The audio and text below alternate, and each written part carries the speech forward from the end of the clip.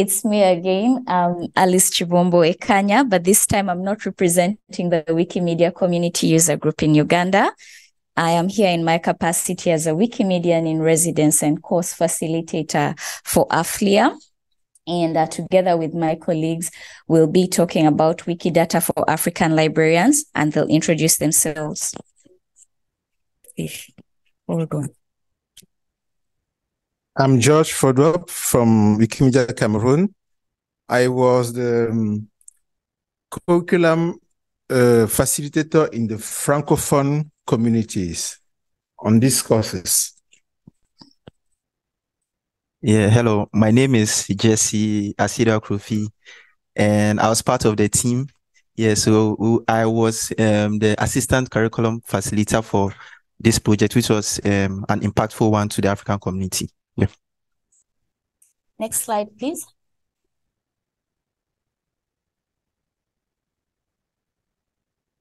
All right, so we'd just like to give you a background of AFLIA and what led to the project. AFLIA is an acronym for the African Library and Information Associations and Institutions. It's an umbrella organization with its inception in 2013. And it's an umbrella organization for very many information institutions in Africa. And it has at least 212 organizational members. And between the 212 organizational members, there are about 1,000 information workers that are represented on the continent. And the word information workers is very deliberate. Very many people think it's only librarians. Archivists are our small cousins. Then there are also curators, as well as the people that operate in galleries. And one of the key areas of AFLIA's operation is to provide access to continuous professional development and networking opportunities with strategic partners through workshops, courses, and webinars. So this is the vision and this is the mission. In case you also have access to the vision and mission of the Wikimedia Foundation, please compare this and see where they align, rather intersect. Next slide, please. So the course that we were contracted to work on in different capacities was promoting open knowledge practices. So what happened is we had already, as AFLIA, in conjunction with the Wikimedia Foundation, we had already run a successful, I like to think successful, course for Wikipedia in African libraries. And then towards the end, we also realized that there was Wikidata that had not been addressed. And yet very many people claimed to be working with databases. Very many people claimed to be working with structured data. So we were able to receive a grant from the Wikimedia Foundation. And that was the money, and AFLIA had access to the network to the over 1,000 people. So next slide, please. And that grant led to us being hired. Abel is not here with us today. So Jesse and George, your roles. It's written. Yes, I'm a curriculum development facilitator for Francophone communities. Is to translate every document in French and also try to connect Francophone participant to the project. Yes. Yes, so for my role as a curriculum developer, I need to help my senior colleague here in structuring the course for the program, putting various layout on how to structure various wiki data informations concerning the course curricula, and also involving various communities that are interested in the engagement that we are trying to take, because we are involving so many African countries who are into librarian activities or like engaging in activities related to libraries. So as a team, we need to structure, draft various courses. We had a plan. We had our meta page. We had how do you call it? we had our meta page. We also had, we did a lot of research around trying to, gather various wiki data related activities related to librarians or information workers. So we kind of, sat down within a month. We had to gather all those information and have a structured curricular course for the community with Affiliate. And I think everything has been drafted on our meta page. We had a cohort 1 and a cohort 2, and I think the judges with Abel did very well concerning the French community, how the French community would be able to understand, because sometimes that there is a gap relating to French activities, but with judges and Abel, things went on well. That's for the English community. When you talk about English community activities, we are kind of ahead of other communities. Yeah, so we kind of did very well related to that. Thank you. Slide, please. All right. So just to unpack it, this is what we did as a team of 4. Like I mentioned, we were sponsored by the Wikimedia Foundation, and the project was implemented by AFLIA between November 2022 and September 2023. Actually, our second cohort graduated on the 31st of October. And what we came up with was a bilingual curriculum in both French and English. And this curriculum was spread over a 6 to 7 week course. And it consisted of 5 sections with 3 contact hours per week. The first 2 modules were foundational, mission alignment. Why are we here? Can we relate linked data to databases? And then the 3rd and the 4th module were interacting with Wikidata. How do we add content to Wikidata? How do we query Wikidata? How do we build scholarly profiles? And then there was always an hour or 2 for the office hour and community discussions based on a customized curriculum. That is what I was explaining. And then participants came from at least 40 countries in Africa. Some were from Europe, the Middle East, and Asia. I think in this last cohort, there were some people from South America. Please, next slide. So why did we do it? 1, there were limited community connections. Again, we carried out a survey in September of 2022. We did not, this time we deliberately did not poll our former students, but we asked a new batch of librarians who were still under AFLIA's network. We had around 350 respondents, and I'm glad to say that this time at least 49% did not know that there was a Wikimedia community within their communities. And then there was also continuity and responsibility for the number of the students that we had trained in previous courses. And I'm glad to see that they are here. And then there are also the growing relevance of structured data and national conversations on use and presentation of data and research. And librarians are not in this conversation, by the way. And also all right, so that is why we did it from a community perspective. But then there was also another perspective that we looked at. No, the slide before that. There were knowledge gaps that were related to information professionals, researchers and research publications, and information institutions from Africa on Wikidata. And with the knowledge gaps, there are also quality gaps. And then, because we know that people respond to the language that they know professionally, Wiki are very many information professionals. If you ask them to explain it in the technical terms they use, they'll tell you this is all games. Those are the terms that they know and relate with Wikidata. Next slide, please. So after doing the contact us that we had 2 cohorts, and the first cohort, the number of trained in Africa, but we had how many graduated. But next slide, please. And the cohort, we had around 200 students. You see, obviously, and Tana is into read, then going to persevere till the third section, and then towards the very and between the two language communities, these were the number of items that were created, 848 plus 365, and obviously some references are added in order to improve the quality gaps. Cohort 2, please.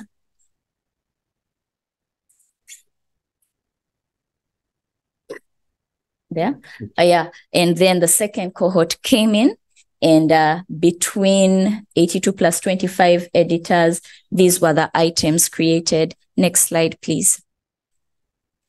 So we could not begin assuming for the participants what it is that was missing, but we gave them an opportunity to look into Wikidata and identify from a very elementary point of view, what do you think is missing on Wikidata? Above is a screenshot that was taken from a Mentimeter poll. These are not all the responses, but you can see things like information on African cultural relics, artists and performers, boats, culinary arts, education, etc., etc. But when cohort 1 graduated, these are the topics that we observed that had been most addressed. If it was not adding references, it was adding images or adding new content altogether about information workers, beauty queens. Somebody actually created, I think 10 items about beauty queens, and then politicians and constituencies, because very many of them were working in parliamentary libraries.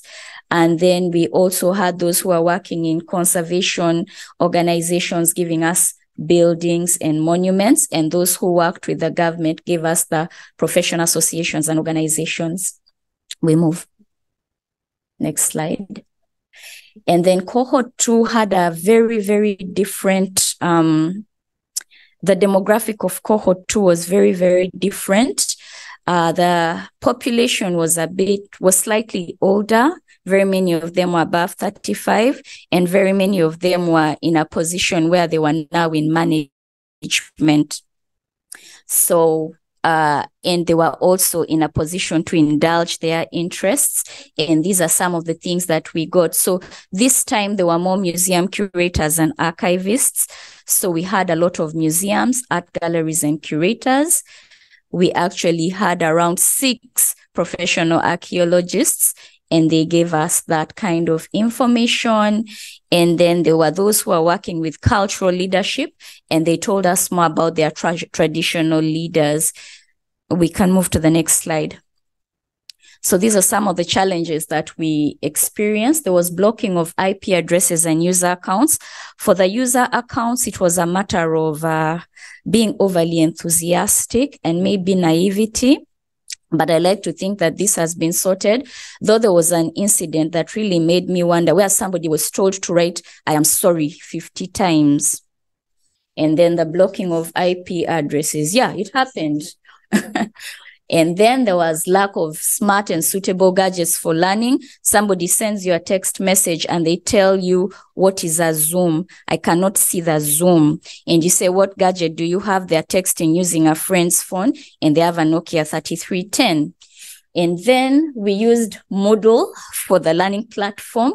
We offered orientation for Moodle. You know, this is how you use this system. This is how you submit the assignment. Even at the end of every live session, you know, we give you a demo of how to submit it. But still, there were challenges with using the learning platforms. And if you're planning on delivering an online course, I would really encourage you to invest in a learning management system for centralized management. There was familiarity from the community. Not everybody was a professional information worker. There were experienced editors from the Wikimedia community who had come in to see, what is this all about? Is there anything new that I can learn? And they therefore imported some bad editing habits, and this negatively affected others. And then there was lack of attention to detail, but that is universal. And then when it came to using some of the tools associated with mass uploads of Wikidata, like the Source MD tool, the editing thresholds were low. So people could not create things on the Source MD tool because they were not auto-confirmed users. And then between August and mid-September, the Source MD tool just completely went down. And we were given reasons, but I think the one that we were told was updating of dependencies had not happened. So because there was a whole assignment related to using the Source MD tool, very many people were paralyzed at that point. And then much as we work with information, there was limited awareness of the things that are around us, especially persistent identifiers, African researchers, and research output. Next slide. And these were our general observations. The uptake was relatively easy because we were speaking to our colleagues in terms that they understand. They could relate them to the things that they do in the Wikidata context. And then we also noticed that there was a slight uptick in the use of related resources, especially the Wikipedia library, for those who met some thresholds even in Wikipedia. And then there were differences in continuation when it comes to the nature of the students that we have.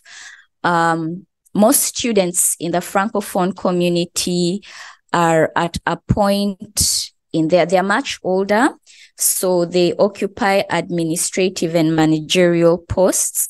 So they are actually able to influence the policy in their institutions and also changes in programming in their institutions. They are able to give a directive to their staff to actually join these courses, and this is taken up. And then for the Anglophone community, they were relatively young and curious. And so there was a lot of grassroots engagement and community building. I see Sichelesile here, who's doing GLAM activities in Zambia. And where's Ramatuli? She's just left here. She actually nominated 15 people from the Gambia National Library Service, and they were the single organization with the largest number of participants. And then I think Namibia also had 100% pass rate, so they're building their communities. Something that was very unfortunate to note is when the Wikimedia Foundation is talking about libraries, they are not telling you, but if you look through it, the emphasis is on academic libraries and their output. So public libraries and community libraries are being ignored in this conversation. And then the usual adage, familiarity breeds contempt. There was importation of poor editing habits. People would join the course to download course material and then use it to run concurrent engagements with their communities. They actually tune into the live sessions so they know what to deliver on the day that they are going to meet their communities. And yet we are going to release the information to them after that. Next slide, please. So here we are. Okay. We are not at a crossroads right now as African information workers. We like to think that the course was foundational and people may have identified their interests. There is something for everybody. You want to take the programming route, take it. You want to take the Wikidata route, take it. You want to update languages and labels, please take it. So we are not at a crossroads really, but we like to think that we have imparted enough for people to be able to make an informed decision, especially for those who are going to be working with their communities. Thank you. Oh, here you can check these for the course outline, and all the course recordings for the live sessions are uploaded on YouTube and all the as learning resources, and you can access them via the meta page. We are going to be releasing that by the end of this month as part of the report. But previous courses, the material is on the AFLIA website. We just haven't uploaded it on Meta. But even on the AFLIA website, it's free to download. And access to Moodle, so can you only access the Moodle platform if you are part of your cohort? Yes. It's dedicated. It's a course, and they are registered participants for that particular course. That's where they receive their customized feedback. That's where assessment is done. That is where assignments are submitted. Yes. Question about the challenges slide. You mentioned some challenges that you cannot prepare for. For example, you cannot know in advance which of your students will pay attention to, which will not. But there were other things that you could control or select for in advance and be able to contribute. We hope that they'll be triggered to further action on that, or know even the places, even absorbing them in the community where they can come for activities, and we know that there's a device for them. That's why when they're registering for these activities, we ask, do you have, and when they're responding to somebody in the community, they are more truthful about it than when they're responding to the organization, because for the organization, they do not want to be left behind, or they think that I call it team finish the money. I paid subscription to AFLIA. I have to finish this money. Any other questions? Because it is lunchtime, so any other questions that are very urgent? Wonderful. Thanks, guys. Thank you very much.